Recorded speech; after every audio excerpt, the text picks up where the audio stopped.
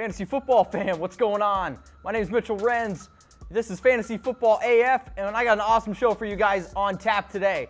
I got some ways that, well, you can win your league. We got running back sleepers. I got some master debaters, and, well, it's going to be an awesome, awesome show. So, as I always do,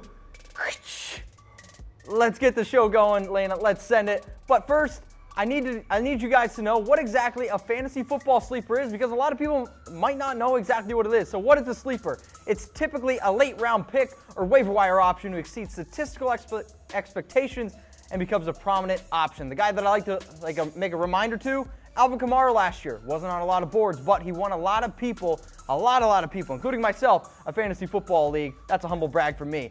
The next primer I got for you guys that you guys need to understand in the fantasy football world is what the heck is ADP?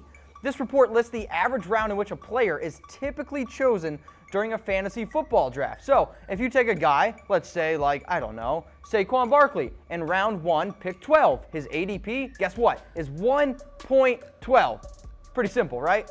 I think so as well. And why is this stuff important?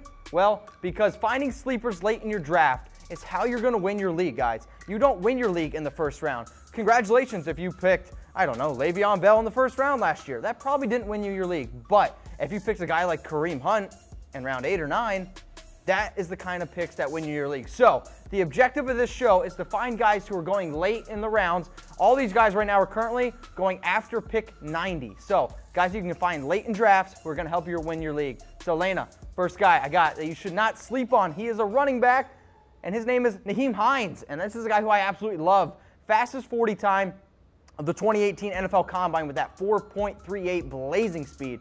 And reports out of camp have all been positive with this guy. One of my favorite things about Hines is he's going to be able to add a lot of different dimensions to this Colts offense. Speaking of the Colts offense, though, this is ultimately going to come down, as my voice cracks there, to Andrew Luck. And hopefully I'll be lucky and that doesn't happen again, and maybe I should hydrate so it doesn't. Hang on. Hydration is key. So, why do I like Hines? Andrew Luck, if he plays all 16 games, this is going to be a guy who's going to be an absolute, I think, monster. I'm not a big fan of Marlon Mack, and I'm not a fan of the guy who Wilkins, or whatever the heck his name is. Obviously, I can't even remember his name. He's not that important. Hines is a guy who's going to be able to add a lot of different elements to this team. Dripping with speed, he's a good pass catcher, and if this Colts offense, because their defense isn't any good, this could lead to actually a lot of maybe potential garbage time points for a guy like Hines, and a lot of potential for him to catch a lot of balls. And a guy who had caught 71% of his passes in college. So Hines is a guy you don't want to sleep on in this Colts backfield. Next sleeper I got for you guys coming up on the board is Frank Gore. Yeah, Frank Gore, the veteran, the old man. This is the craziest stat I've seen on Frank Gore. 1,200 total yards every year since 2005.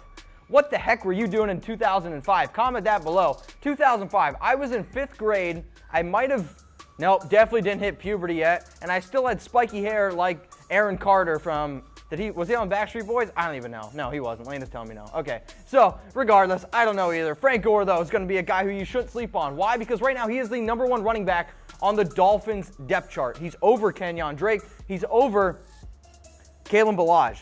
Frank Gore is a guy who every single year we're like, he can't do it. Last year, 961 rushing yards, 3 touchdowns. And he's entering his 14th NFL season. It's not going to be pretty.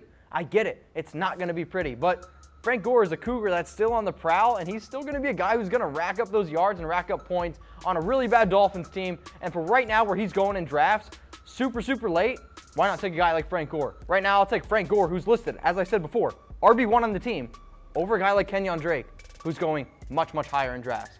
No thanks, guys. I'm going to take a guy like Frank Gore. Next guy I got coming up on the board, D'Onta Foreman. This is a guy who I think is really interesting, right? So Lamar Miller has not been any good, I would say, over the past 4 years. So every single year since 2014, his yards per carry has dropped 5.1, 4.5, 4.0, 3.7. He averaged 3.7 yards per carry last year. Lamar Miller is not any good, and I'm sick and tired of watching him clog up the holes when I could see a guy like Foreman be the lead running back on this Houston Texans offense, a Houston Texans offense that I project to be very good. A team that with a guy like Deshaun Watson, they're going to be able to run the ball. They're going to be able to do what they want. Foreman averaged 4.2 yards per carry last year and was head and shoulders much better than a guy like Lamar Miller. Lamar Miller didn't have a single run of over 20 yards last year. That's gross. That's That's almost as bad as, yeah, Miller Lite. Lamar Miller Lite is probably what I'm going to call him. If you spell Miller Lite with L-I-T-E, get that beer out of here. That's a joke. Shout out to Mosaic IPA here in Texas. They have an awesome beer. You know what? That's D'Onta Foreman. That's the beer that I want because Lamar Miller is garbage. He's not any good. If I can get a guy like Foreman who's going to be a potential lead back on a Texans offense, that's a sleeper I'm going to buy into all day, every day. Foreman could be a guy to really keep an eye on in the upcoming season. Fantasy Football fam, I want to say thanks so much for tuning in to Fantasy Football AF. I'm your host, Mitchell Renz. You guys can follow me on Twitter at MitchellRenz365. Why would you follow me? Well, for one, I think I'm an okay guy, and I produce, I'll say, pretty decent fantasy football content, but also if you like food, if you like beer like I do, I have a lot of hot takes on those as well. And well, if you ever find yourself in the Dallas area, we have kegs at Chat Sports, and yeah, invitations open to anybody who follows me and, of course, subscribes to our awesome YouTube channel. All right, now I talked about some sleepers. Now I'm going to get into another section that I like to call Master Debaters. And this is where we're just going to debate topics that are going on in sports and in real life. And it's going to be a lot of fun. And all you guys have to do is type in your comments below. The first one I got coming up on the board, Master Debaters, is a pretty interesting one. And it's one that I really want you to take a real grasp on. Just really put your hands on it and really think about it. So, which quarterback will score more fantasy points in 2018? Drew Brees or Kirk Cousins? Now, I'm not going to give you my answer because, well, I don't think that's the way it should be. I'm going to give you the argument for both. Drew Brees is a guy who I think is going to bounce back. He had only 23 touchdowns last year, but he's a guy who's had 5,000 passing yards five times. Only 9 quarterbacks in NFL history, or it's only been done 9 times. He's got 5 of them. I think the offense is going to be a lot better, so that's my argument for Brees. And then you look at a guy like Cousins. Cousins, new team in Minnesota, a lot of options around him. Could have a lot of potential for scoring. So, Drew Brees, Kirk Cousins, more fantasy points in 2018. Next one I got for you guys coming up on the board. Do you pee in the shower? Well, if you do, type Y in for yes and type N for no. In college, I used to always say there's 2 kinds of people in the world. There's people who pee in the shower, and there's people who lie about peeing in the shower. Because I'll tell you right now, sometimes I hold it just to pee in the shower. That's a fact. So, do you guys pee in the shower? I want to know. And I'm probably going to have to pee after I drink this beer, no doubt about it. Next one, which running back will score more fantasy points in 2018?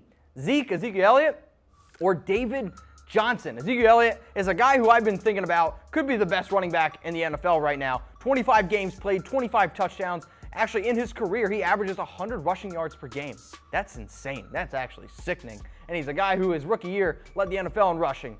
Why couldn't he do it again this year? I mean, 2017, he averaged 98.3 rushing yards per game. Todd Gurley averaged only 87.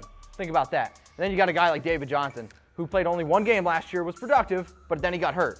The year before that, 2,116 total yards and 20 touchdowns.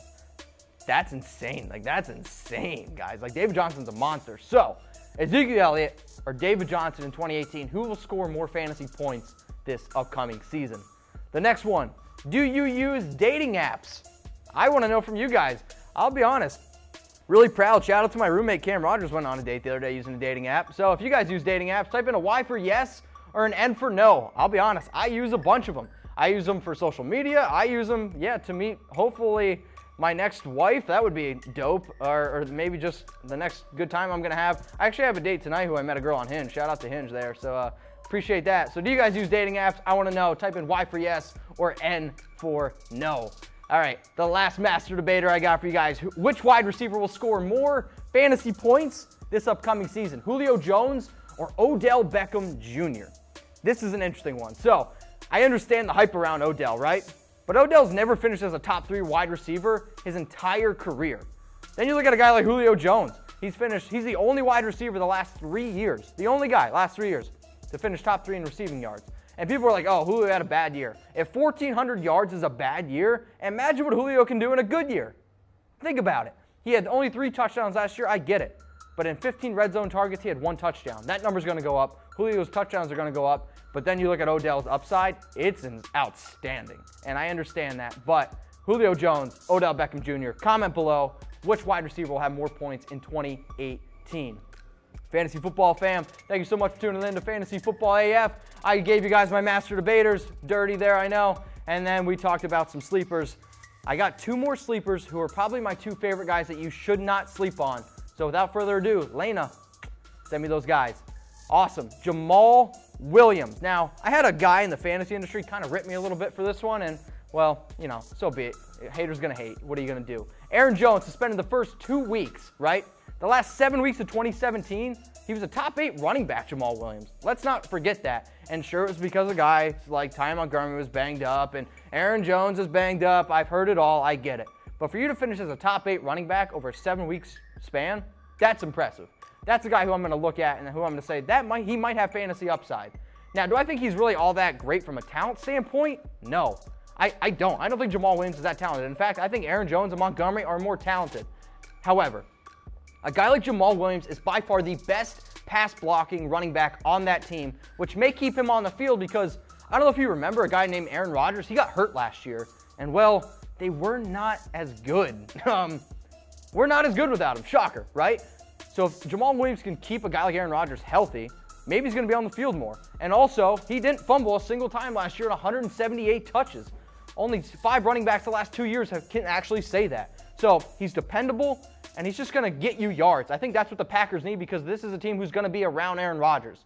So if Jamaal Williams can just be productive and not lose them games, I think that could get him on the field. And if you're telling me right now I can get a running back going as late as what Jamaal Williams is, who could maybe see 200 touches in an Aaron Rodgers-led offense, yeah, sign me up for that all day of the week. Cheers to you, Jamaal. Had an awesome time with you at the Fantasy Football Convention. Last sleeper I got for you guys coming up on the board, and it's an interesting one. This guy is close, near and dear to my heart. He won me a fantasy football title a few years ago, and his name is C.J. Anderson. So the Panthers ran the ball last year 493 times in 2017. That was top 5 in the NFL. A guy who's no longer there, Jonathan Stewart. He had 198 of those carries. So if we're just going to talk about who's going to replace those carries, you're telling me right now C.J. Anderson's going to get 198 carries? Yeah, I'll buy into that for a running back who's going after pick 90 in NFL drafts right now, fantasy drafts. Yeah, sign me up for that. Last year, C.J. Anderson, I understand only 3 touchdowns, but over 1,000 yards. How often can you get a running back who had over 1,000 yards after pick 90? Not too often. That's just not going to happen. And then you're just going to look at the Panthers in general. I understand they just lost an offensive lineman, right? But Cam Newton, mobile quarterback. We say all the time, mobile quarterbacks help running backs. And then, yeah, okay, they just drafted Christian McCaffrey. Christian McCaffrey is a pass-catching running back, not a guy that we really need to invest in. For that reason, I love C.J. Anderson. He's a guy who you can get super late in drafts, and he's a guy who has a legit shot for 1,000 rushing yards. And he's my top sleeper this year because he's a guy who you're going to look back on and say, yeah, that guy won me my league. But I gave you all 5 of my sleepers. If we could just quickly do a little recap on those guys, that would be great. Because these are guys who are going to win you your league, fellas. Like, these are guys who are going to help win you your league. And you can see over there on the right, Nyheim Hines. Then you have Frank Gore, D'Onta Foreman, Jamaal Williams, and C.J. Anderson. These are 5 guys who you should not sleep on. They could definitely win you your fantasy football draft. They could definitely win your fantasy football league in 2018, and they're all guys that when you're looking at sleepers, like I said before, sleepers are the guys who are going to win you your league, not guys you draft in the first round. So take a nice little mental note of that, put that in your spank bank, and those will be guys who you can, roster bait to after the season is over. Fantasy football fans, thanks so much for tuning in to Fantasy Football AF. I'm your host, Mitchell Renz. Please follow me on Twitter @MitchellRenz365, and until next time, guys, cheers.